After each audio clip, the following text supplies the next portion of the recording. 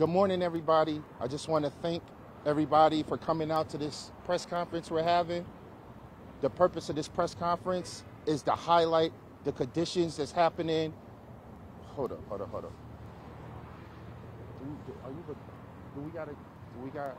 there a phone that can record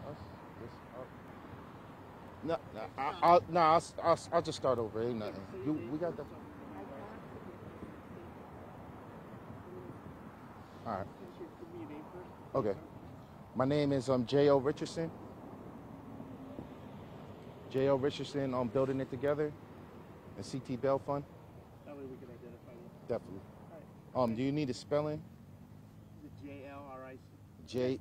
J-E-W-U. Richardson. Spell your last name just so we have it. R-I-C-H-A-R-D-S-O-N. All right.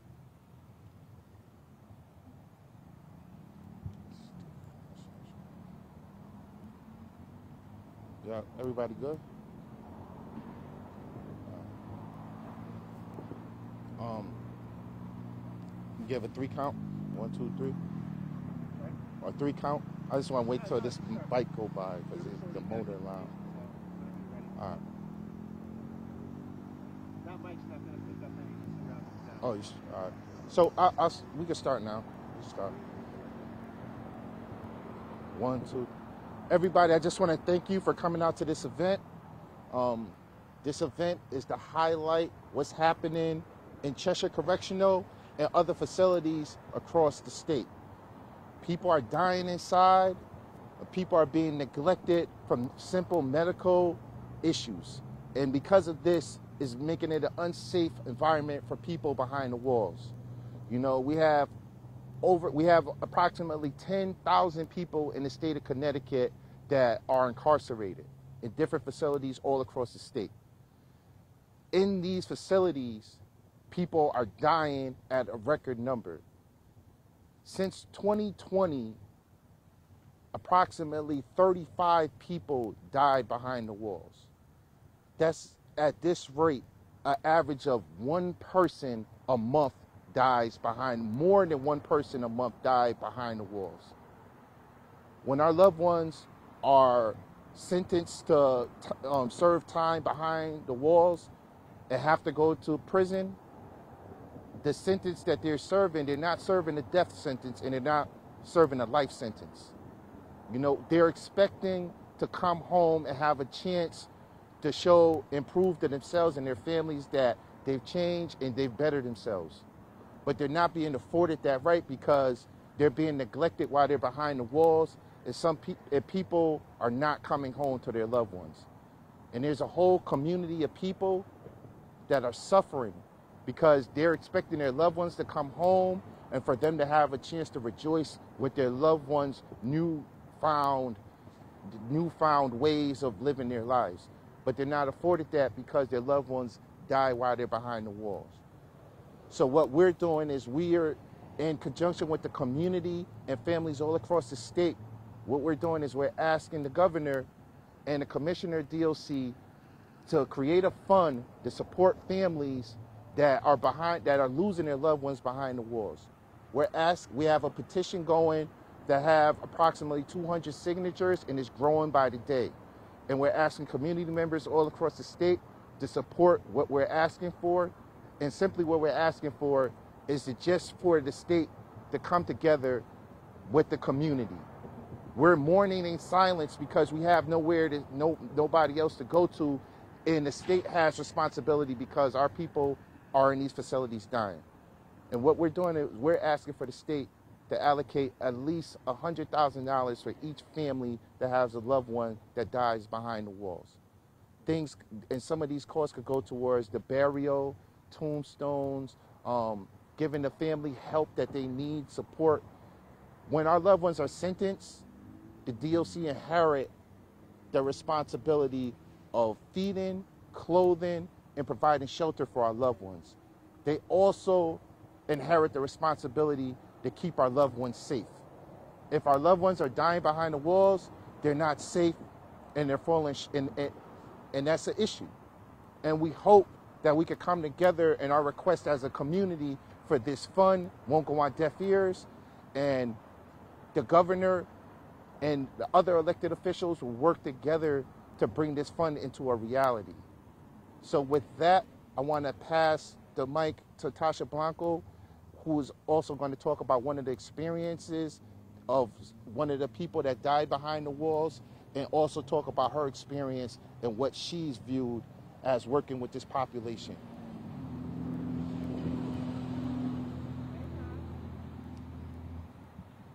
So today we're here again to talk about the inhumane conditions of our loved ones behind the walls.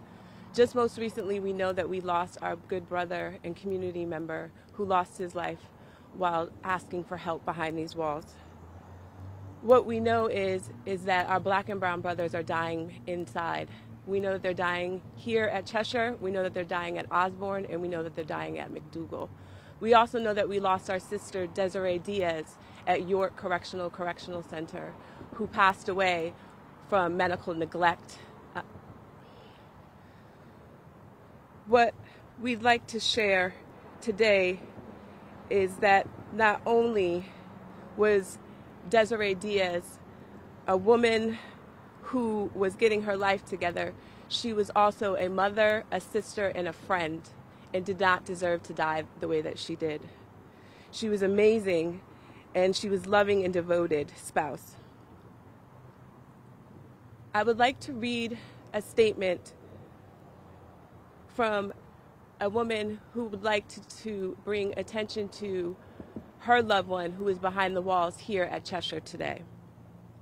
I'm writing to share grave concerns about the health of my children's father and his fellow brethren housed in Cheshire Correctional Institution. His name is Sharif Nasheed, 217833, and he has almost since the beginning of his sentence been plagued by serious health concerns. They have gotten progressively worse over the years and been exaggerated by the COVID-19 protocols. Numerous requests to see the doctor to have medical staff at Cheshire adhere to the treatment plan created by providers upon his discharge from 10 to 11 stay at UConn Medical Center 1 year ago have been and gone ignored. He was supposed to be seen and evaluated for various tests, and when he requested attention be paid to his plan of care, he was silenced and viewed as a problem. Reports came from within Cheshire that correction officers required to wear masks were not wearing them correctly. If they were wearing them, the way Cheshire chose to segregate its people was to continuously risk exposure to those non-infected by having them near and utilizing the same spaces as those who were being quarantined because they tested positive. A pass for a bottom bunk was suddenly not renewed, as it had been since nearly the beginning of his sentence. At the beginning of this year, nearly 1 year after his hospitalization for complications of his liver, he shared with me that he had received news that his liver was failing. If receiving that news wasn't bad enough, it was not delivered by the doctor on site. The doctor's test results with the nurse who dispenses meds in the evening. Thankfully, she had some compassion and advised him to read the report privately and let her know if he needed anything explained. The time has come for Cheshire's medical staff, with few exceptions, to stop acting like they are not part of Connecticut's DOC. Additionally, the absolute lack of professionalism demonstrated is demoralizing, dehumanizing, and unacceptable. The staff is not on site to levy additional punitive measures against our loved ones.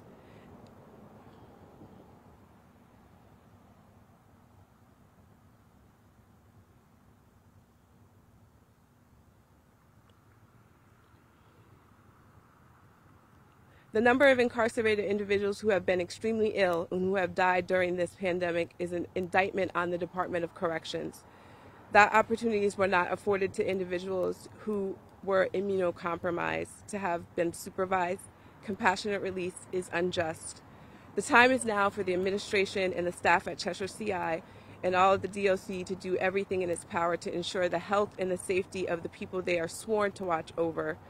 It would break the hearts of his mother and his children and all of his loved ones if Sharif's tireless advocacy on his own behalf resulted in the fate as Mr. Patrick Belcher, who recently passed away unnecessarily due to ongoing neglect of the basic humanity and proper health care at the hands of the officers and medical staff at Cheshire CI.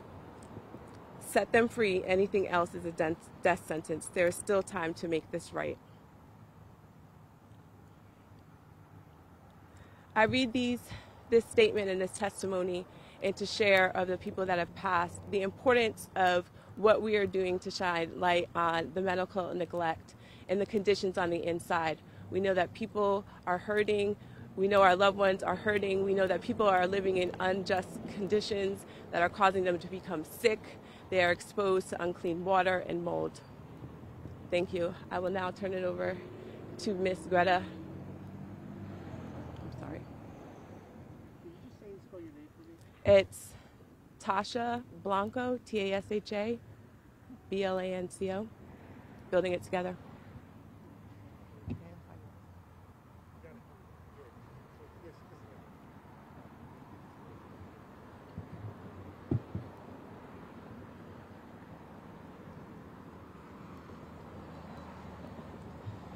I would like to now introduce the family of Patrick Belcher.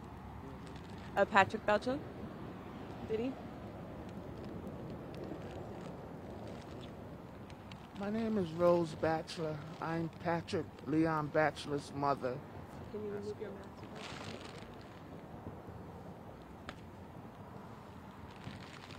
I'm Rose Batchelor. I'm Patrick Leon Batchelor's mother.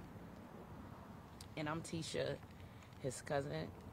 So on behalf of the Batchelor and Spears family, I'm going to stand and say a couple of words for my cousin Rose because it is difficult at this time. It's still fresh. It saddens me that a mother who was so scared of a child being on the street and think that he would get harmed on the street and thought he was a little safe behind the walls turned out to be a whole different situation. Never thought in a million years that she would lose her child behind bars. I'm a mother. I have a son. I have a husband from New Haven, Connecticut. It's scary out here in these streets, and now it's getting to the point where it's scary in the jail where you don't even know if your loved one's gonna make it home or not. And something should be done about that. That is unacceptable. How he was treated was unacceptable. Knowing that a person is dealing with a mental illness or sickness, they should have care, around the clock care. It should not have been no reason whatsoever that he was done the way he was done. It's unacceptable, and justice will be served. Thank you.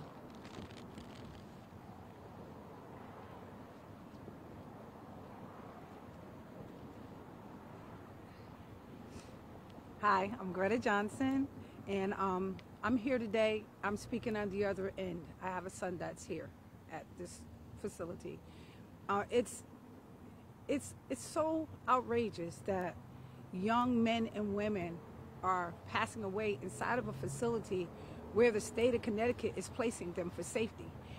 They're actually putting these men and women in here and supposed to take care of them, do their time, be taken care of properly, medically wise. My son has chronic asthma. And for me to find out this past week after this happening to this young man, this baby that I knew when he was a little kid, that this 36-year-old young man passed away inside of the prison, it is unacceptable. Like, how do you allow a place that's supposed to be secure and taking care of your loved one, that sentence them to a sentence, and you do a sentence on top of a sentence inside of the prison itself? There's no care. They pay for medication. You take on the responsibility, but the people outside, I am a mom, and I've been taking care of my son for years in here. I have to put money on his books. If he don't have money on the books, the first thing you say, well, I have a migraine, I need medicine, I have to pay for it. So I have to make sure money's there. What are they doing? So my thing is, these people need to be called out on and be accountable and responsible. You can be irresponsible and turn a deaf ear and a blind eye to these things, but this should never have happened. This should not have happened. There are other things that were going on. And the bad thing is the fact that my son knew this young man, and it hurt him to his heart to even hear about it. Though they're in different areas, they heard about it. Can you imagine the mental thing that these young men that are still here are going through? Watching this young man suffering, and there was no help. What do you think will happen to them? What do you think their minds is telling them? I mean, we can take this thing and act like it's not happening, or we can make some moves. And that's what we're here for today. We're here today to let you know that we say no. It cannot keep happening. We love our loved ones, regardless of what has been done, what you want to call them. When they're inside here, these bad parents that are taking care of these young men in here, because if it was on the street and you were a bad parent, they'll come and get your child and put it in a foster care. They're responsible. These people are responsible. And we need to find names, call them out. The governor, the mayors, everybody need to be responsible. And, you know, this is where it's at. And I'm done. Jag?